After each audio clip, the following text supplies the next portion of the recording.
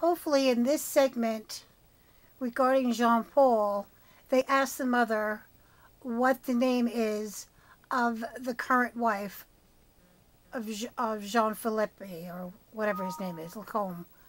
I mean, we'd like to get the name so everybody can help this woman.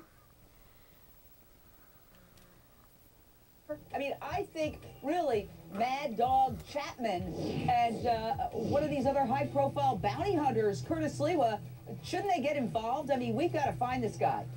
Well, there's no question they would have the opportunity to do that. That I can do, that I need, that I can get. Sorry, I need all the help that I can get.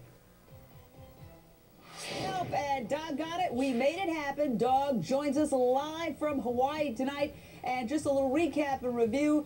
Dog gained international fame when he tracked down Andrew Luster in Mexico. And now we're going to get his help in this case of this little boy who was abducted from a bus stop with the help of police in Texas. Okay, Texas police facilitated this kidnapping by dragging this poor kid off the bus when his father presented phony documents to law enforcement and to the court saying, hey, I've got custody of this kid. It turned out he didn't have custody. He was lying. He was holding up documents that were written in Spanish that actually said, you're wanted for arrest in Mexico. Now they could be anywhere. And we're going to solve this case. Harold in Delaware, your question or thoughts, sir? Yes, the cops should know what's going on with the papers, and they should let Dwayne Chapman and his family go find the little boy. Yeah, he can't go into Mexico. Dog should get involved, and he said he's going to help this mom, and we appreciate him coming here to talk about all this. Let's watch this harrowing video of the 10-year-old boy being forced off the bus by cops. I'd love to get your reaction, Dog, on the other side to this. We're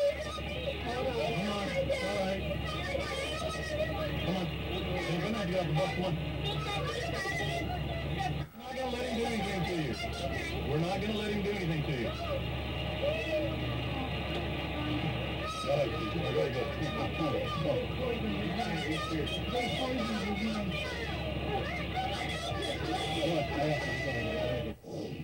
Okay, here's my second big issue.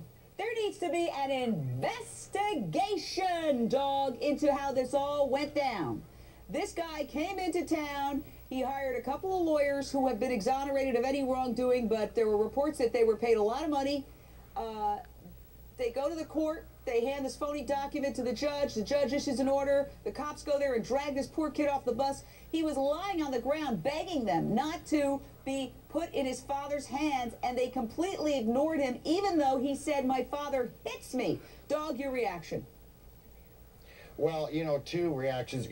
You have to realize the cops had a warrant in their hand. It's like, how many times have we heard someone has been arrested falsely? That's exactly what it was kind of like. When the cop has a warrant, he's bound, swore, he has to do his civil duty, which is take the baby into custody. Go back to the lawyers that perpetrated the scam on the court and throw them in jail. Well, they've been exonerated. Here's what I don't get, and maybe Ronald Broad could weigh in on this. Apparently, there's been an investigation, and those attorneys have been exonerated of any wrongdoing, and they've hired their own attorney. And the judge is also saying, oh, I did nothing wrong. Ugh. Well, the judge made a mistake, but it's hard to get a judge to say that. The judge made a mistake. You know, I've been through the Mexican courts and the American courts with different documents coming. There's a big gold seal when it comes from Mexico. Then even though my judge, Judge Kern here in the United States, got the copy of the order, he wanted to see one, he wanted to talk to someone in Mexico. It took a couple days to verify these documents. Over, you know, and that's this over a child. The judge made the mistake.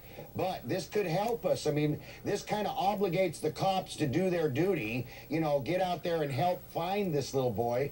And one thing, again, I see the little boy is very vocal. This little boy needs to we need to start saying for him to call his mother. I mean, it's going to be... I hear you. Ronald, what do you make of this whole legal... I think there needs to be an investigation. I don't buy this whole thing about, oh, I made a mistake. They could have brought in a translator. They could have made a single phone call to find out that this guy had tried to had actually kidnapped his son once before. Just think about what they're saying, Jane. The lawyers are saying we followed our client. The judge is saying we followed the lawyer. The sheriffs are saying we followed the judge. Everyone wants to be a follower. No one wants to be a leader. No one wants to take responsibility for causing a parent's worst nightmare. You put your child on a school bus, kiss him goodbye, and you never see him again. Maybe not for a year, maybe not for 2 years, and maybe never. Does she have a civil action against the powers that be in this principality, this locality in Texas? In all likelihood, she doesn't. Her concern today is not who to sue. Her concern is how does she find her child. Remember, she's been through this once already.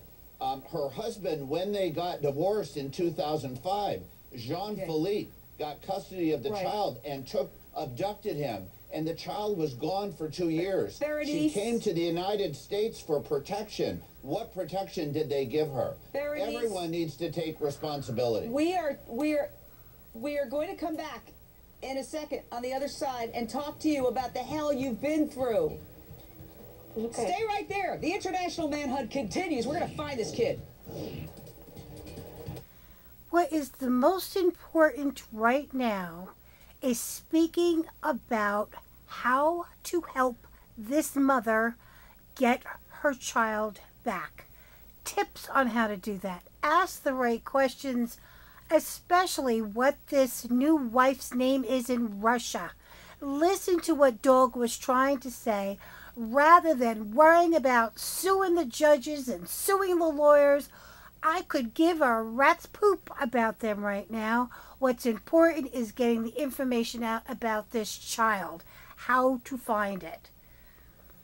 Dog has the ability to track from America, but he can't go into Mexico, and he's trying to help, and he needs the information. Jane just frustrates the living poop out of me.